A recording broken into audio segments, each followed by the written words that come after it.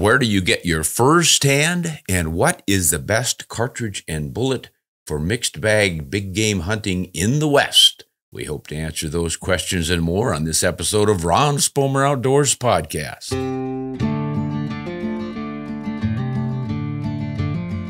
Hi, everyone. Thanks for joining me. We've got some great questions from our listeners, and we're going to jump right into them after I point out something that they've been asking about. My holy little plaque behind me here. YouTube's welcome to the 100,000 subscriber market. They give you this cool little plaque. But when I got to 200,000, they didn't want to give me one. And 300,000, they didn't want to give me one. And 400,000. So I made my own by shooting the target. We've got a 20 caliber hole in it for our 200,000th subscriber. We have a 30 caliber hole for our 300,000th subscriber. And we recently gave it a 40 caliber hole for our 400,000th subscriber. And we thank you all for making that possible. I'm not real sure what we'll do if we hit 500,000. Sounds to me like a 50 BMG might just destroy that little plaque. But we'll see. Cross that bridge when we get to it. Thanks, everybody. Now to our questions, one of which my wife is raising behind the camera. And my wife reminds me to say that that plaque is for Ron Spomer Outdoors, our main channel, not the podcast channel. But if you would like to get us and the podcast channel pushed up to 400,000, we'll be happy to shoot another 40 caliber hole in it. Thank you, guys. All right. Let's see what Max has to say here. Ron, I just watched your Predator cartridges video. You showed your fur collection. Where do you get your hides preserved? I love how yours looked. How can I get mine to look like yours? Well, I wrote right back to our patron, Max, and said, just go to Moyle Mink and Tannery in Hayburn, Idaho. That's M-O-Y-L-E, Mink and Tannery. They have a net address of moyle.net. Those guys really know how to do soft furs like this red fox and coyote back here. Very supple. I like it. All right. Let's see. Daryl is asking about copper bullets inaccuracy. Ron, on one of your recent videos or podcasts, you mentioned the known issue when switching between all copper bullets and gilded metal lead core bullets. Unfortunately, if I've ever heard about this issue and the proper way to transition a rifle from shooting one to the other, and I've forgotten it. Can you share with me here or on one of your Q&A videos what this issue is? Never shoot copper before gilding metal or vice versa? And if someone does want to switch from one to the other, what cleaning is needed so you don't run into this inaccuracy issue? Great question, Daryl. The consensus seems to be that if you want to get supreme accuracy out of your all copper bullets, you shouldn't fire them through a barrel that has been fouled by standard bullets, gilding metal, jacketed, cup and core bullets, all that sort of thing.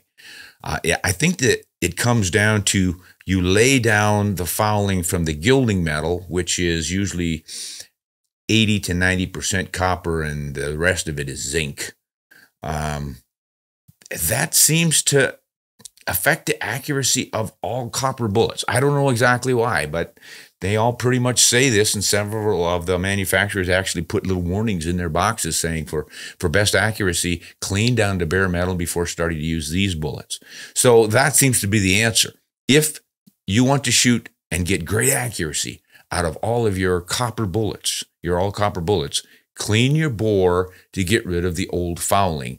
And ideally, you want to get rid of all the copper fouling or the gilding metal, brass looking stuff that's inside, not just the powder residue stuff. And then shoot and foul with an all copper bullet and stick with it. I've not heard that going the other way has this problem, but you might want to do some experimenting of your own. And if you're having issues with your accurate rifle suddenly shooting poorly when you switch ammunition, you might just try this trick with all and any of them. Clean that barrel down to bare metal, then foul it with your new load, and then after 2 or 3 shots to get it nicely fouled with that one, then you should be able to get your best accuracy. That's the best I can tell you. Hope it works for you. Let's see. Jason. No, here's Roy. First of all, Roy says, Ron, where are your shooting glasses? Exclamation point 3 times. That is a no-no. Well, Roy is right. I often forget to put on my shooting glasses.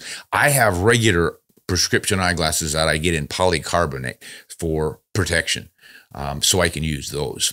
But yes, you should use eye protection. You never know when something untoward might happen with your shooting. If you want to protect your vision, wear your safety glasses. Great advice, Roy. Here is Jason. So the larger case diameter just before the start of the shoulder is what caused the action to be hard to close. Oh, this must be in reference to a video I did. I was shooting a 308 test for a magazine article I have to do. Shooting this 308 and one of the loads, oh my goodness, it was just really hard. And I thought, wait a minute, everything's been sliding in nice and easily. This is a factory load. Why does it seem to be oversized and not wanting to close smoothly? Before pulling the trigger, I thought I'd better check this thing out. Opened it, and what do you know? The 308 cartridge was actually a 6.5 Creedmoor. Somebody had put the Creedmoor into the box of 308 Winchester. It was a new box of ammunition, and my conjecture is in a store, someone's looking at an ammo, they go, I wonder what this bullet looks like, this cartridge looks like, and they take a round out of the box. And then maybe they also compare it to another one. So he's got a 308 Winchester, and he says, boy, this looks a lot like that 6.5 Creedmoor. He pulls that one out and looks at the two of them and puts them in the wrong boxes. But this ammunition was provided to me by the manufacturer, which just happened to be Hornady. Now, I don't want people to think that, oh my gosh, Hornady is really sloppy in there. They're producing ammunition that has the wrong rounds in it and stuff. Who knows where that box had been? I'm guessing is what usually happens is that the manufacturer has someone doing PR work for writers doing research for magazine articles like I'm doing, and they send out sample ammunition to be tested for the article. Someone has a stock of that in the office, and when writers like me or the editors who assign this stuff say, hey, provide this writer with this ammunition for our test, they've got the ammo sitting on their desk, and they're doing the same thing. People stop in to visit them and say, hey, how you doing? What do you got there? Oh, it's the new load we got, and you start playing around with things, and you put them in the wrong box, and then that box gets sent out. But I have heard from a lot of folks on this one who have found the same thing in various kinds of ammunition. Winchester, Remington, and Nosler, not so much. One guy said Nosler is really consistent, and I found that to be true. But don't expect every manufacturer to be perfect. It's like everything else that I always talk about. None of us is perfect. So it pays to check all your ammunition. Open that new box and read the head stamps on them and make sure they say they're matching up with what's on your rifle. I've seen guys shooting 300 Win Mag ammunition and 300 Weatherby rifles. Crazy things like a guy named Ron Spomer one time shot a 7mm 08 out of a 25-06. Gotta pay attention, guys. Still have my fingers. And in that incident, when I was not firing the 6.5 Creedmoor in that 308 rifle, I didn't have my safety glasses on. Roy, you almost got me big time there, buddy. Wear those safety glasses because odd things like this can happen. All right. Now, let's see. Brian, good morning, Ron, from the great state of Michigan, the thumb state. My question is, what would be your pick of caliber and bullet weight to hunt Western animals? Elk, mule deer, and antelope. Thanks, Brian. Oh, Brian, that's a great question. And it gets asked a lot because the dream of so many hunters from back east and the Midwest is to hunt the West, a glorious Rocky Mountain country. I mean, the lore about elk and moose and all the Western game just appeals. And eventually, we all want to get out there. I know I did when I was a kid, and I ended up moving out west to take advantage of it. So what cartridge is best? Gosh, you ask 12 people, and you probably get 12 answers. But here are some really good, dependable ones. Obviously, the old 30-06 fits all of this. So does the 270 Winchester, really. A lot of people think it's too small, but everything's been taken with it. Use the right bullet, shoot precisely, and it's going to work just fine. Some people will step down into the 6.5s and take everything with it, and those seem to be working really well too. But I think if you say, well, if we're going to be hunting elk and moose, yes, 26 caliber might do it, but I think you're better off starting with that 270. I may be wrong on this one because I've taken big game with the 25s and the 26s as well. But it's a good average to start with that 270 Winchester. Similarly, 7mm 08 or 308 Winchester, even though they're short cartridges, they've got enough to get the job done. They just don't have quite as much reach. But these days, that's not as essential as it used to be because we have laser rangefinders. So we know exactly where that animal is, and we can compensate with dialing, holding high, or whatever we need to do. So we've got the equipment to take advantage of that kind of thing. But if you like a flat shooting cartridge that also deflects minimally in the big winds we often get out here in the West, start with that 270 and a high BC bullet. Go into the 7mm. Those are my favorites. I love the 7 mag, 280 AI, but I'll do just fine with a 708 or 757 Mauser or any of the other 7s with the right sleek bullet. More velocity always helps, but it's not absolutely necessary. But the high BC bullets can really help in the wind. And the 7mm get there much more quickly with a lighter bullet than do the 30s. Now, the 30 calibers, of course, have long been representative of the ultimate all-arounder, which is why I mentioned the 30-06 right off the bat. But if you want a little flatter trajectory, a little more reach, 300 Win Mag, 300 H&H, 300 Weatherby, 300 PRC, any of the 30 Magnums will do the trick. You're just going to have more recoil. Got to be ready to handle that, which again, slip down into the 7s. And 175 grain to 180 grain bullet out of a 7 Rem mag or any of the faster 7s is going to actually put more energy on target, shoot flatter, deflect less in the wind than the 300 Magnums shooting 180 grain bullets and even 200 grain bullets. You have to get up into the 210 grain bullets and heavier in the 300s to get the same ballistics coefficient you do in those 175, 180 grain 7mm bullets. And if it's all about energy on target, that's what you need to know. So I think you're going to do well there. I would say if you can handle the Magnums, 7 Rem mag. It's been doing it since 1962, and it still does it. Some of the newer ones give you a few slight advantages here and there. I don't think they're huge. I would definitely look at that new 7mm PRC. They sort of optimized everything in that one. And another good option is the 280 Ackley Improved. I really like that, and I have used it a lot. I've taken moose and elk and sheep and pronghorn and just about everything with that thing. So that one's a little less recoil. A little bit lighter rifle, perhaps. You can have some great luck with that. Those are what I suggest. All right, now this is Grits. Now that reminds me of Grits Gresham, the old outdoor writer from the 50s and 60s. He was quite the entertainer. Grits Gresham, but this is probably not Grits because he passed several years ago. Grits says, regarding RSO video on the 360 Buckmaster versus the 30-30, what is the point of a straight-walled cartridge law? Sorry, straight-walled hunters. Well, Grits, it's just one of those government regulations. Some states think that straight-walled cartridges are safer in the woods and the fields than bottleneck cartridges. I don't get it because it just really doesn't make sense. They think that the less reach, they always seem to want to go for maximum range, as if everyone is out there tilting their barrels up into the sky at 35 degrees and launching a bullet for several miles that might land who knows where. Obviously, hunters know better than to shoot at a skyline. And once your bullet hits the ground or the trees or something, you're going to have maybe a ricochet. But other than that, I don't see where there's an advantage in having a straight-walled cartridge throwing a heavier bullet more slowly than a bottleneck cartridge throwing one more quickly. One could argue just the opposite effect. The faster bullet is probably going to disintegrate or stop sooner than the heavier bullet, which maintains its momentum and has a lot of ricochet and skip going on. But the theory is that a 45-70 fairly slow would be safer to use in the woods than a 300 Weatherby Magnum. Something like that. At any rate, they passed laws saying you've got to use a straight-walled cartridge, and that's why they're out there. The 360 Buckhammer, Remington looked at this law and said, you know, there are so many hunters who love the 30-30 lever-action rifles. You can't use it in a straight-walled state. Why don't we offer them the same rifle and get rid of the bottleneck, make it a straight wall? That would make the 30-30 into the 360 Buckhammer, essentially. And they both perform about the same, but now you're legal. So that's why they have the darn things. All right, great question. Now let's see. I think we've got to go to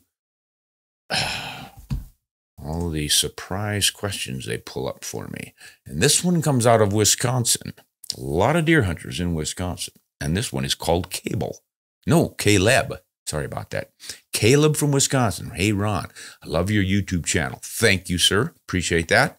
I am getting a 460 Smith & Wesson Magnum revolver, and I'm undecided on a red dot or a scope. Any input? If I go with a red dot, what do you recommend that can handle the recoil?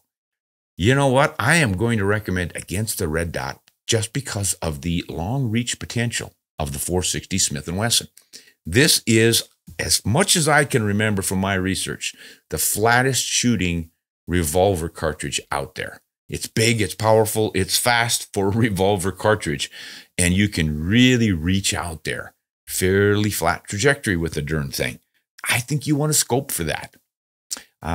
Look into the handgun scopes. If you like the idea of a red dot, illuminated reticle scope will do it for you. And then you'll be able to dial your power up a little more and more clearly see your target. You just use a typical red dot, and you've got that red dot covering up your target too much beyond about 50 yards. Great for 50 yards and in, but man, once I start extending past that, I prefer a scope. So that's how I would look at it. Maybe your eyes are better than mine, but try a red dot on a target that's 100 to 150 yards away and see if it's not obscuring too much for you. I think you'll find more precision in the scope. All right, from Arizona is Christopher. Other than marketing, why is the 300 H&H dying? It seems like manufacturers killed a great cartridge. Powder-wise, isn't it more efficient than the 300 Win Mag? Is there anything within 300 yards that it can't kill as well as all the other 300 Magnums? It's also a little bit milder in recoil. Well, you're right, Christopher. It is, but it was pretty much given its death sentence by its improved cousin, the 300 Winchester Magnum. The 300 Weatherby Magnum started it. That was much superior to it way back in the 1940s, but it was only available in Remington or in Weatherby rifles, and they were pretty pricey, so the average hunter didn't get one. When Winchester came out in, I think it was 63, with the 300 Win Mag, which is a little bit less powerful than the 300 Weatherby Magnum, that one people gobbled up because you could get it in a Model 70, and pretty soon it was chambered in the Remington rifles and everything else. Short action, standard length action, no longer than the 30-06. That's what made it really handy. The 300 Weatherby Magnum is a full Magnum length action too, and that also sets popularity back a bit.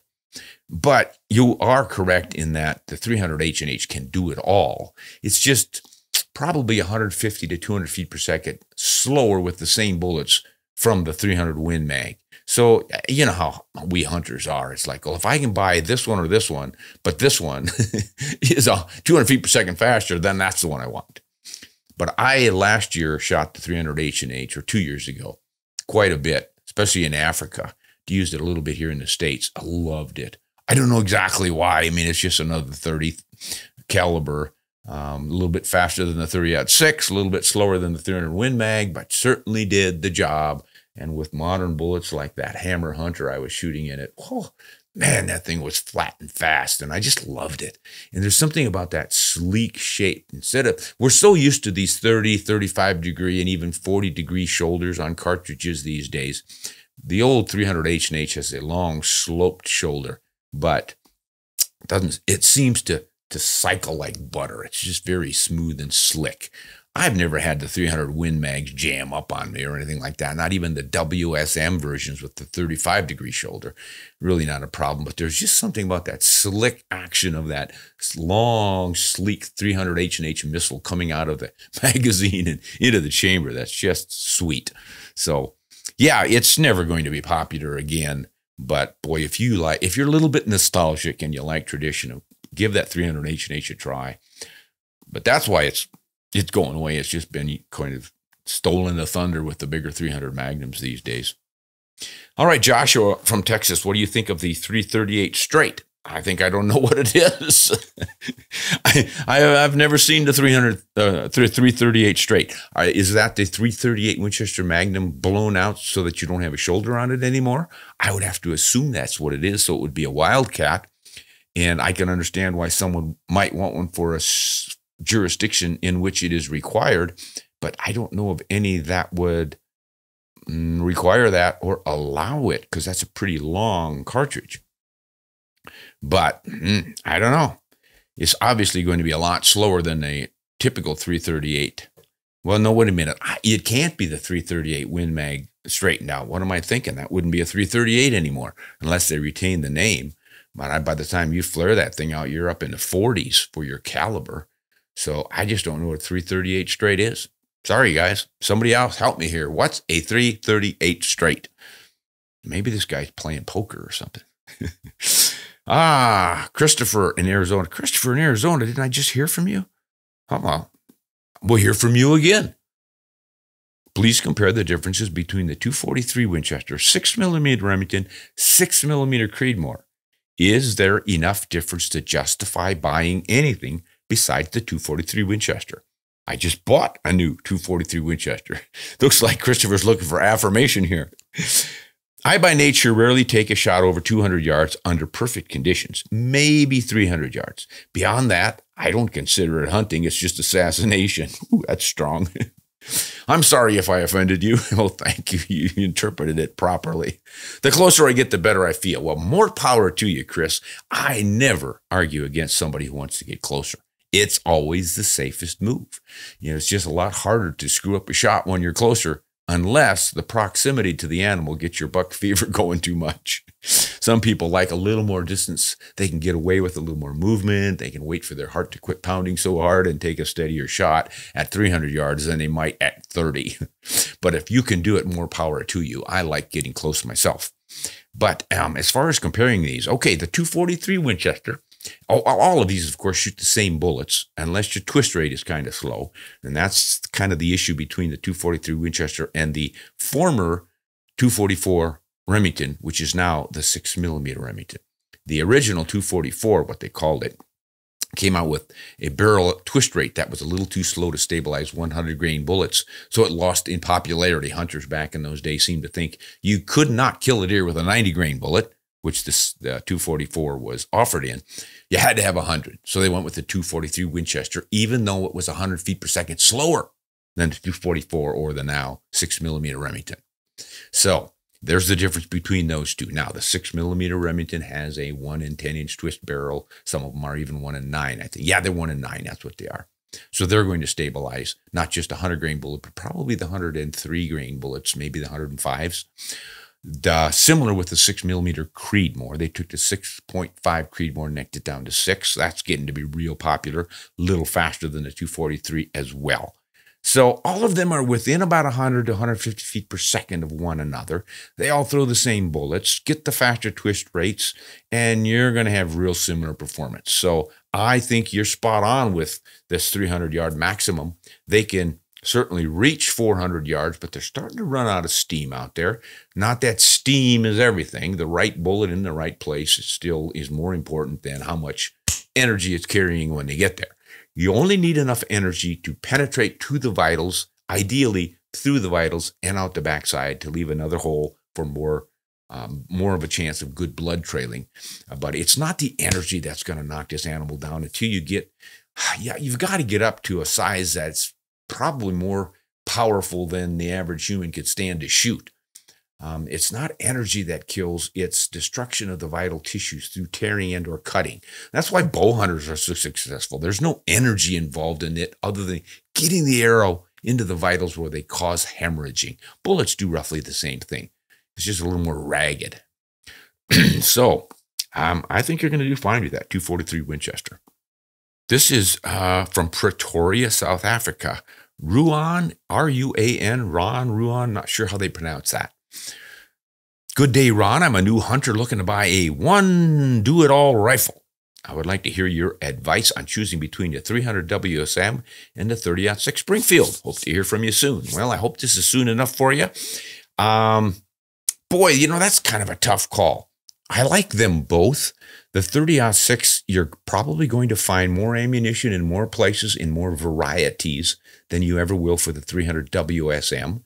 The 300 WSM, of course, will allow you to get a slightly shorter rifle since it's in a short action, whereas the 30-06 is your standard length action. If that makes a difference to you, you consider that.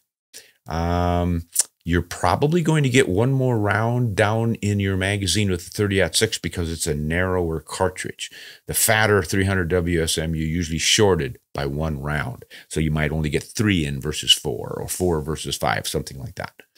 Now, the 300 WSM is giving you almost identical ballistic performance to the 300 Win Mag, which is the longer one like the 30-06. So you do have that advantage in the velocity, probably 200 to 300 feet per second faster than the 30-06. So you'll be able to shoot a little bit flatter with that, reach a little bit farther. And if you use the heavier high BC bullets, you'll get a little less wind deflection and that sort of thing. But gosh, the 30-06 in Africa, I mean, that is a classic. Hemingway used it. He took sable with it. He took a running rhino. Pretty sure it was a black rhino, and it was way out there, if I remember right, 300 yards and running. They did a lot of that crazy stuff back in those days, but he rolled it with a 30-06. And plenty of people have taken elephant with a 30-06. So the 30-06 can do the job.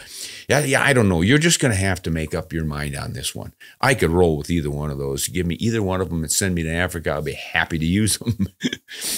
All right, Devin from Ohio. Hi, Ron. I'm looking at going on my first hunting trip to South Africa. He's going to go over and visit Rouen. There are many different safaris and packages offered, and I don't know what to look for in choosing a safari. Any advice or recommendations on what to look for in a safari, or even if it's a good idea to select a package hunt for the first-time trip? Oh, yeah, those are great questions, Devin. Package hunts can be really affordable and pretty good. It comes down to the outfitter or the PH or the rancher who's offering this and the kind of setup that they have. And these vary widely from a relatively small ranch fenced in to vastly huge ranches fenced in to vast unfenced areas involving several different ranchers, consortiums sort of. And there's not much for really big, wide open public lands that I know of in South Africa. So don't imagine the classic African hunt in which you're out in the wilderness. Those are few and far between these days. The human population in Africa is just going through the roof, and there are not a lot of wilderness areas left. But there are some that are managed as hunting blocks in which development is not allowed. And that, of course, really helps wildlife. So many people think that hunters are killing off wildlife. That's not it. That's all managed for sustainable use. It's the changing of the habitat into farms and mines and all the rest of the stuff we know so well. That's what hurts the wildlife populations. But on the ranches in South Africa, they have realized that they can make as much money, produce as much protein with native game than they could with sheep and cattle and other domestic livestock. So that's why the smaller farms are full of wildlife and they offer these package hunts. But you might not enjoy it because it's in a small area. You don't see a lot of country, and you know in your head, these animals are not able to get out of the fence and migrate and whatever they used to do. So it just makes it a little bit too easy, perhaps. The bigger ones, where you've got miles and miles and miles between the fences, I think are pretty fair representations of wild hunting because they can get away from you quite easily. Oftentimes, well, heck, I've hunted on some of them that reportedly had 60-inch kudu, and in 7-8 days of hard hunting, we never saw the 60-inch kudu. So that's something you want to consider. Now, the consortium ones where you have 5-10 different ranchers are kind of nice in that there are no high fences, but they all share in the bounty. So all the ranchers allow the wildlife on their property, and the PH pays them equally. If he shoots a kudu, whether it's on this guy's actual land or this guy's or that guy's, they can go wherever they want, they shoot it, and they divvy it up amongst everybody. So that's a nice option. Ask about those things when you're looking into these hunts. How big is the place? Is it high fenced or not? And all the rest. And then on your package deal, yeah, they're going to offer you some real common animals on there. But when you look at the price per, comes out as a pretty good deal. So if you're happy with a little diker and a steenbuck as 2 of your 5, and then there's maybe your big one is an oryx, or maybe a kudu, or maybe both, or a hartebeest, or something kind of in the middle. You just have to judge whether those are the species you want to hunt, or if you could trade them for something else. Most of them will allow add-ons. So you get your little package hunt, you shoot the common stuff, and then you can say, I would like to give you a little more money and hunt something else. They'll give you the price, and you might be off hunting an eland. So ask all of those things. There are many, many great outfitters over there that do it this way on the private ranches. And I have had some absolutely wonderful hunts. Couple of times it was iffy and it was not all that much fun and pleasant, and I pulled out early. So you do want to do your research. And while you are visiting with PHs and outfitters in that particular country, you might drop the name when you're visiting with other ones who may know them to get a little dirt on the competition, perhaps, and judge that with a grain of salt, because it might be that 2 guys don't like each other and they're going to spread some gossip and or lies about one another. But you can get kind of a feel for what's a straight answer. If you get, say, 3 or 4 different outfitters all saying that outfitter X is probably not your best bet, you might want to pay attention. But 1 or 2 offhand could just be sour grapes. Now, another real fun option is to go to some of the shows here in the States, and they can vary from a very inexpensive local show, a hunting and fishing weekend show somewhere where outfitters will have a booth and you can talk to them in person. Or you can go to the big shows like the Dallas Safari Club, Houston Safari Club International, Western Hunting and Shooting Expo in Salt Lake City, where you get outfitters from many countries in Africa, and you can speak to them directly and compare and shop, go from one booth to the other and get a good feel for personalities. A lot of it comes down to personality. You just seem to get along with and or like this guy, or you think he's an arrogant so-and-so, and you don't want to spend a week hunting with him. All right, here is from, wow, Uttar. Where is Uttar? And in the southeast? Uttar? No, that's somewhere in Asia. I just can't remember where Uttar is. I'm thinking Mongolia country somewhere. At any rate, this is branded from Uttar, or Uttar, U-T-A-R. 3 questions, Ron. Smith & Wesson makes 460, 500, and 350 Legend revolvers. I did not know they made the 350 Legend in a revolver. Can we get I don't see how they could do that. The 350 Legend is not a rimmed cartridge. You might want to triple check that one. Can we get a comparison of those hunting in bear country? Okay. Second question, how does 350 Legend stack up against 10 millimeter 454 Casual and 44 mag for bear defense? Can I come up and hunt with you? I drive by your property all the time on my way up to hunt with friends for upland birds. It'd be an honor to stop in once and shake your hand. You might even come with us.